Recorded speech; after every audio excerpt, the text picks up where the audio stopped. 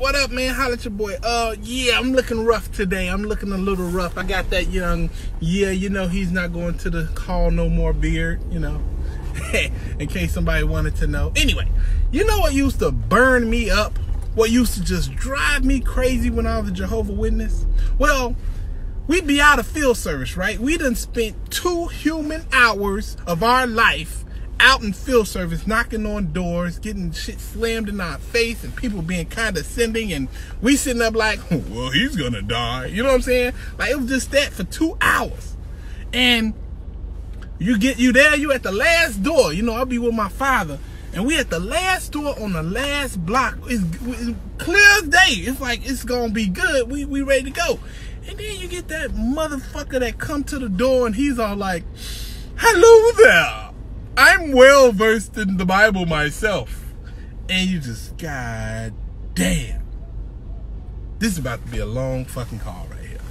And you get there, and your father talking to him, and he trying to talk back, and he asking questions, and your father is trying to give him answers. And then it's like, okay, maybe this will go fast, maybe this will go quick, maybe we can get up out of here soon. And then he pull out the reasoning from the scriptures book. That means you're gonna be there at least 30 fucking minutes talking to this nigga. You see all your friends getting in their car. All right, brother and sister, I'll see y'all later. And I'm sitting there like, you got to be kidding me. You ain't getting no return visit from this dude. He obviously crazy.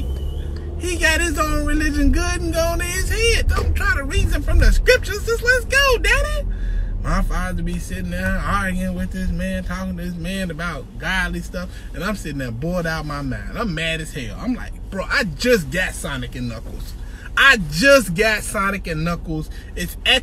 It's at home in the Sega Genesis, ready to be played as soon as I get home. But I'm sitting up here talking to these mogs about the scriptures and what God gonna do and what he meant when he said this in the Bible and what he meant when he said that in the Bible. I ain't care about that at all, boy. That used to drive me crazy. And then, because you know what, when I got older and I was able to like go to the door, you know what I'm saying, I'd be with my homeboy and we, neither one of us really cared. We'll get to the door and that same motherfucker come up, oh hey, I'm very well versed in the Bible. I tell him, look motherfucker, I don't even really want to do this. The only reason I'm here is because I got a skate party that's coming up later and I can't go unless I do this bullshit first. So I'm here. Other than that, I don't care if you live, you die, you come with us, you don't come with us. I literally just trying to get like a couple cent up out you for one of these tracks so I can get up out of here, man. I got 2 houses to go. I ain't about to sit up and go back and forth with you. If your religion is right, then goddamn it is right. I'm not about to argue with you. I'm ready to go home, man. And that's what it was. Like when I was a witness, man, I was like, boy, I did not want to sit up and go back and forth about no religious argument, man. Now, if you want to tell me the Bears or the Bulls weak as hell, oh, we can argue that all day.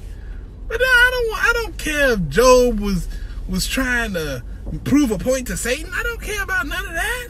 I'm like, man, I wasn't even born back then. Anyway, man, holla at your boy. Actually, no, I got a question for you. What did you dislike the most about field service when you were young? Or when you were in the, organization? You let me know, all right, in the comments.